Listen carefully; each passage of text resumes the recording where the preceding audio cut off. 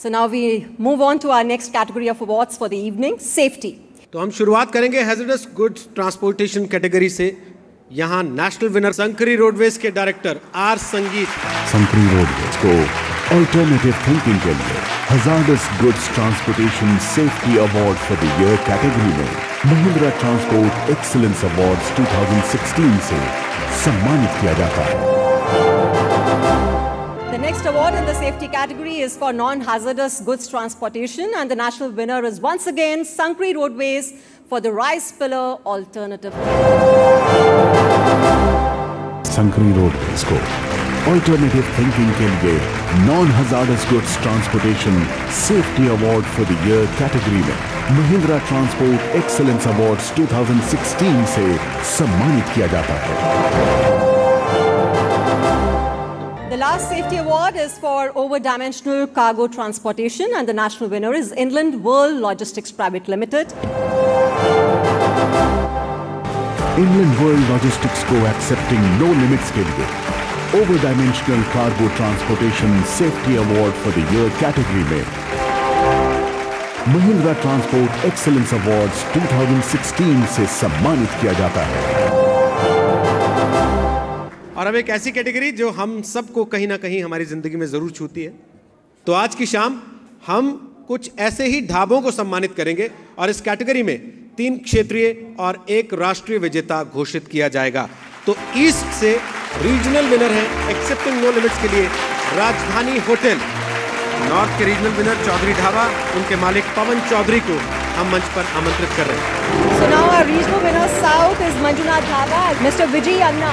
And now the big award in this category, the national winner for Highway Dhaba is Krishna Bhojanalay for the rice pillar alternative thinking. Krishna भोजनालय को alternative thinking के लिए highway dhaba category में Mahindra transport excellence awards 2016 से सम्मानित किया जाता है।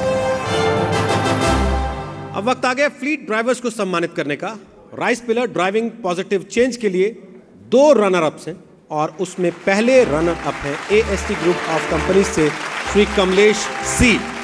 Our next runner up is Mr. Yashwant Singh, Mercuria Pala Logistics Private Limited for the rice pillar driving positive change. और अब वो पुरस्कार जो किसी खास को ही मिलता है और उसे और खास बना देता है, जिन्होंने अपने आप को साधारण से असाधारण बनाया, जिन्होंने अपने आप को योग्य से निपुण बनाया, जिन्होंने अपनी उपलब्धियों की गाथाएं लिखी।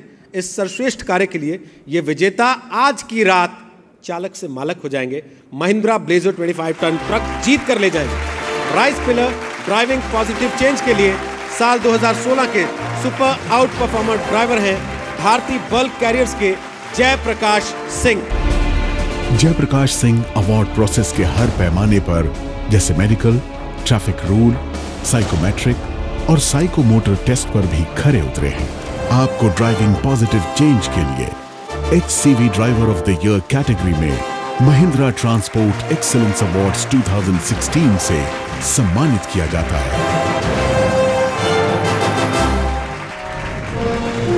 और इसी के साथ हम बढ़ रहे हैं अगली कैटेगरी की तरफ। तो अब वक्त है rice pillar accepting no limits के लिए youth transport personality of the year 2016 का नेशनल रनर अप घोषित करने का। और ये नाम है अलायंस कमर्शियल ट्रांसपोर्ट के चीफ एग्जीक्यूटिव निमिष सर्राफ। जोरदार तालियां निमिष सर्राफ के लिए। And now it's time to announce the national winner for Youth Transport Personality of the Year 2016, and the award goes to Mr. Jihan Adi Kotwal, Chief Executive Officer, JFK Transporters Private Limited for the rice pillar driving positive change. जहान कोतवाल को youth transport personality of the year category में driving positive change के लिए Mahindra transport excellence awards 2016 से सम्मानित किया जाता है। And the next award salutes such women of substance. In the Lady Transport Personality of the Year category, we have 1 runner-up and 1 national winner. And the runner-up for Lady Transport Personality of the Year 2016 is Ms. Anjana Subramani, Director Cargo Wings Logistics Limited for the rice pillar alternative thinking. और lady transport personality of the year 2016 की विजेता हैं LRT, director finance AST group of companies. LRT को alternative thinking के लिए lady transport personality of the year category में Mahindra transport excellence awards 2016 से सम्मानित किया जाता है। Mr. Vadera, I request you to on the stage and share your final thoughts on this memorable. For all of us in the business of road transport and logistics, this is indeed a very critical aspect of the industry. Now let me throw some light on these subjects. I must start by saying that our government is trying very hard to change many things, and we want to see positive impact of this in the long run. I think the next thing that we talked about is the driver safety and the comfort. And RTH has already made it mandatory to put in ABS brakes. We are now talking of AC cabins, and many, many more regulations are coming in. So there is a whole lot of transformation in the transport industry. You can digitally build knowledge 24/7 about the performance and location of your vehicles. The global automotive industry is undergoing unprecedented change and disruption. Autonomous driving, connected vehicles, rise of e-commerce, and the sharing economy are all going to change the way consumers look at mobility and the way logistics is done in the country. The transportation, logistics, and related sectors currently employ around 7.3 million people. However, it is not considered an attractive option and fails to attract many skilled people. You have seen earlier how truck drivers have educated their daughters who are going to become doctors, CAs, MBAs, and so on. We hope to see the economy get back to being the fastest growing in the world very soon. And I'm sure that the transport industry will rise to the challenge and help move India forward.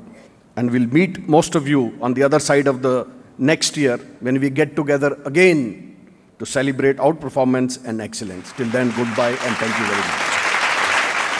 और साथ ही आमंत्रित कर रहा हूं आज की शाम के सभी विजेताओं को एक ग्रुप फोटो के लिए।